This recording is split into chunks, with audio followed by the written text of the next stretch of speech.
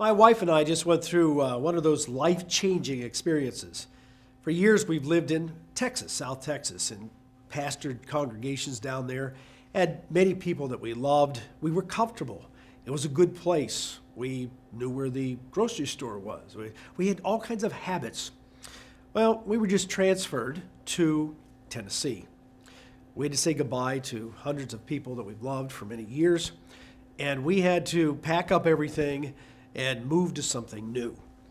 And in this experience of doing that, and the stress of going through it, my wife and I have had a lot of conversations about what we're learning from this. One of the things that's obvious from going through this is that sometimes we get very comfortable in life. We get into where life can be very habitual. We're comfortable with the people we know. We're comfortable with the things we do. And God says every once in a while, you got to get out of your comfort zone. It's the thing about growth. And I think the older you get, the more difficult it is. You look at children who love to learn, who love to grow, and get out of their comfort zones very easily as they explore and they expand. The older you get, the more difficult it is to do that. Well, God forced us out of our comfort zone. And we have to learn to meet new people and love new people and create new relationships. We have to learn where the grocery store is. Get lost a lot as we drive around and try to learn the lay of the land.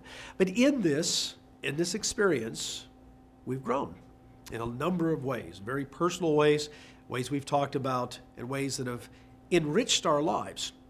So next time you're in a situation where it seems like, wait a minute, I'm comfortable. I like my life the way it is. I don't like this change. Step back a little bit. Maybe God is just pushing you a little bit out of your comfort zone.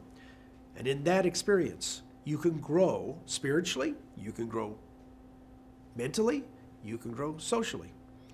So don't get too comfortable. God has a way of pushing us out of our comfort zones. I'm Gary Petty. This is BT Daily.